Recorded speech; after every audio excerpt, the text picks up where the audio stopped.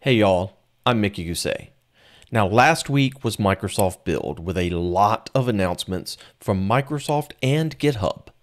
Now in this video, I want to focus on one particular piece of information that was released. Why migrate from Azure Repos to GitHub when you're already using Azure DevOps? Let's talk a little bit about some of the new guidance that has just been released. And yes, it has to do with GitHub Copilot and AI. I've got some links to resources in the description below. Now, I'm not trying to come off as markety here, I promise. Y'all know I like GitHub.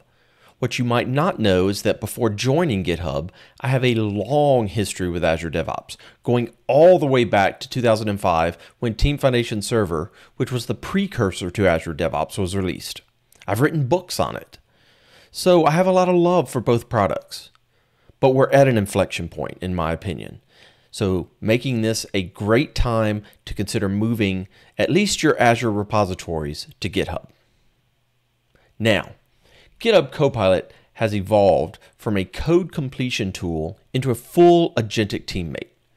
With your code in GitHub, you can now do things like automatically fix bugs in pull requests, implement new features using an issue description, respond to code review feedback autonomously, create entire pull requests with context-aware suggestions. Now, while basic Copilot features work with Azure Repos, you need GitHub repositories to unlock these advanced agentic capabilities that are transforming software development. And let me be clear. I'm saying you only have to move your repositories. If you want to continue using Azure Boards and Azure Pipelines, you can. And in fact, the experience there has gotten even better.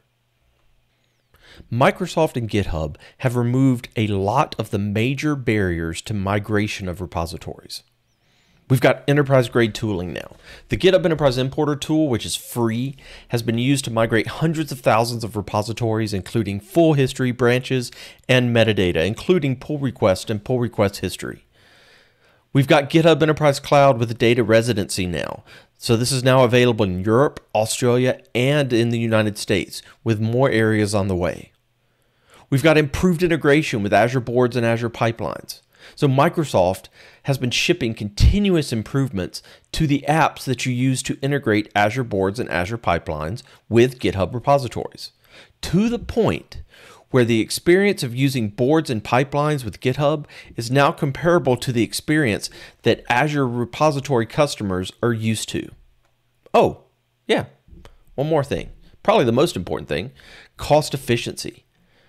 Azure DevOps Basic Access is now included with your GitHub Enterprise license, so you can move your repositories to GitHub and continue to use boards and pipelines without having to pay for both products. So, the message I take from all of this, GitHub Copilot's new agentic capabilities are transforming the software development lifecycle, let's face it. And to benefit fully from these new features, Azure DevOps customers need to consider migrating their repositories to GitHub while continuing to use other capabilities in Azure DevOps, such as boards and pipelines.